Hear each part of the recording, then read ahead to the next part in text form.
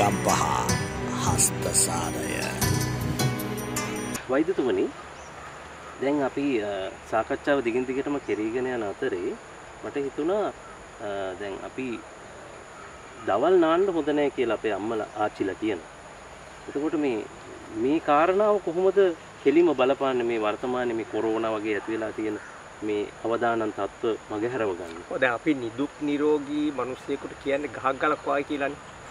නිදුක් නිරෝගී කියලා එකක් නෑ. දැන් මොකද නිදුක් නිරෝගී මිනිසෙකුට ගහක් ගලක් වගේ කියන එකේ ගලකුත් පැලෙනවා නම් රත් කරලා වතුර දාලා අපේ ඊට වඩා සුමට ශරීරයට ශනික සිසිල් වීමක් වුණොත් කුමක් වෙයිද කියලා ඔබතුමාට හිතා ගන්න පුළුවන්ද? දැන් මේ ලෝකෙම ඇඳිරි නීතිය දාගෙන දඟලන්නේ මේ කාරණේ හරියට තේරුම් ගන්න නැති හන්දද කියලා මට පොඩි ගැටලුවක් තියෙනවා. ඊට අමතරව එකම දේ ශනිකව සීතල වෙන්න තිබ්බේ පසු කාලීනව මේ ඇති වෙච්ච තත්ත්වයක් මත්දහනේ නානවා. දැන් පහසුකම් තියෙනවා ගේ ඇතුළේම.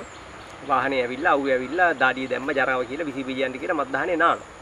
ඒතර ඒක අපේ අම්මලා ඉස්සර ආයිබෝන් ඈතදී ආයිබෝන් කියන චාරිත්‍රයේ වාගේ අම්මලා ඉස්සර මේ මිමිනුවා ළමිනේ අවුව ගිහිල්ලා වැඩක් කරලා රත් වෙලා නාන්න එපා කියලා. ඒතර දැන් වෙහි දවසක 12ට නෑවට ප්‍රශ්නයක් නෑ. නමුත් වෙහි දවසක ගෙදර ඉඳලා AC එකේ ඉඳලා නෑවත් ප්‍රශ්නයක් නැති වෙයි.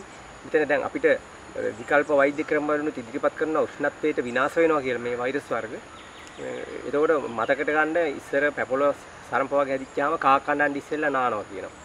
කාක් කණ්ඩන්නේ ඉරේලියෙන් ඉස්සරහනේ දැන් ඉර එනවා කාක්කට අපිටත් ඉස්සෙල්ලා පේනවනේ. ඒතකොට එතන සංකේතවත් කළා ඉර පටක වලට වැටෙන්නට පෙර. ඒවා සංකෝචන වෙලා තියෙන වෙලාවෙම වතුර නාන්න කියන එක. ඒතකොට දැන් ඒකෙන් පේනවා මේ තද රස්නේ තිබියදී සීතල වීමේ ලෝකයක් ඉස්සර තිබුණේ නැහැ. ඒ වගේම ගලක් වුණත් සීතල වීමේදී තද රස්න තිබියදී පුපුරා යනවා. ඒ අවස්ථාවේදී අපේ රෝග වාහක එක් වශයෙන් හිටිය එක්කෙනාගේ පටක තුලට මේ රෝගකාරක ඇතුල් වෙන්න අවස්ථාව ලැබෙනවදෝ කියන ප්‍රශ්නේ මතුවෙනවා. මොකද ඒ ස්නානය කරලා උෂ්ණත්වයේ ඒකාකාරීව පවත්වාගෙන යනවා. ඒකට විකල්ප වෛද්‍ය ක්‍රම වල ඉදිරිපත් කරන උෂ්ණත්වයට මැරෙන්න මේ වෛරසය මැරෙනවා කියන එකේ ඇත්තක් තියෙනවා. ඒ සම්පූර්ණ හොයලා නැහැ ඒගොල්ලෝ. මොකද තාම පරීක්ෂණ කරගෙන යනවනේ.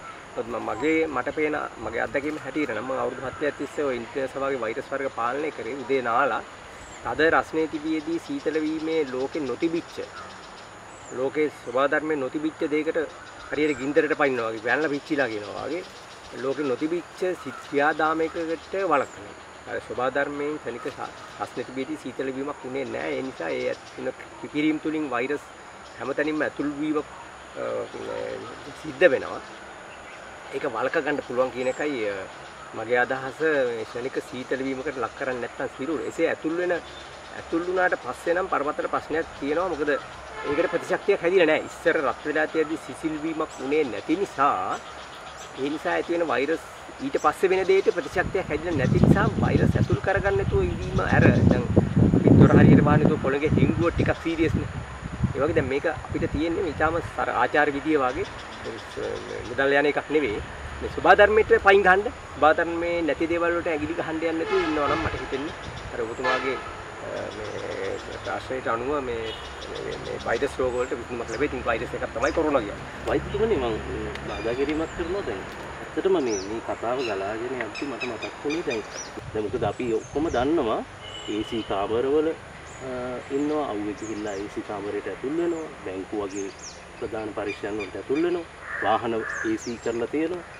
එතකොට දැන් කොහොමද මේ අපේ සෞඛ්‍යාංශවත් මේකෙන් ගලවගන්නේ? මේ ලොකු අවදානමක් කියලා මට තේරෙනවා මේ වෙලාවේදී.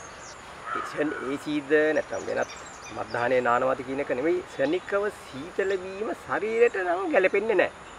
ගලක් වුණත් ඵලයනවා නම් මේ සුකුමල ශරීරයකට ඒක ගැන ඇදිරි නීතිය දාලා යන්න වෙලා තියෙන්නේ මේ හන්දන් නම් මේක බරපතල ප්‍රශ්නයක්. දැන් මේ වෛරසෙන් මේක නතර වෙන්නේ නැහැ. අනිතෙන් හොඳට බලන්න තාම ලංකාව තුල අපේ සංස්කෘතිය තුල තියෙන අම්මලා තාම කියනවා නැත්නම් මිනිස්සු තුල තියෙනවා කූල් බොන්න හොඳ නැහැ කියලා. බලන්න කූල් බොනකොට සීතල පානයක් ගන්නකොට කෙලින්ම උගුරටනේ.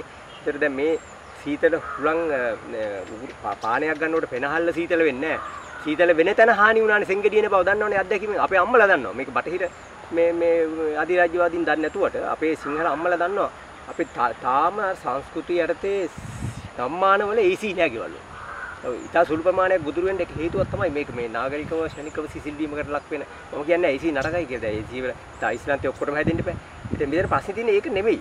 ලෝකයේ සබහා ධර්මයෙන් නොතිබිච්ච ඉෆෙක්ට් මේ ආචරණයකට භාජන වීම තාම තේරුම් ගන්න බෑ මේ දුවන ගමන හැටියට දැන් ලෝකේ වහලන බටහිර වෛද්‍ය විද්‍යාවටත් මේක පාලනය කරන්න සිද්ධ වුණා. මේ අව탁සිරු කරන්න අවශ්‍ය නැහැ. අපි සියල්ල දක්ින කිසි කෙනෙක් නැහැ.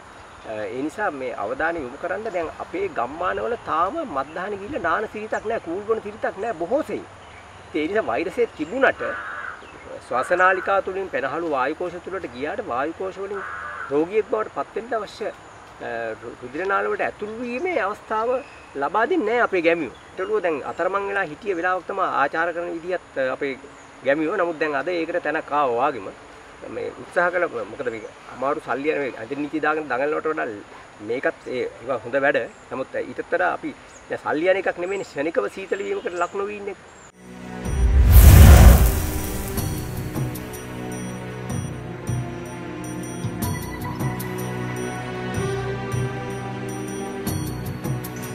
Gampaha Hasthasaraya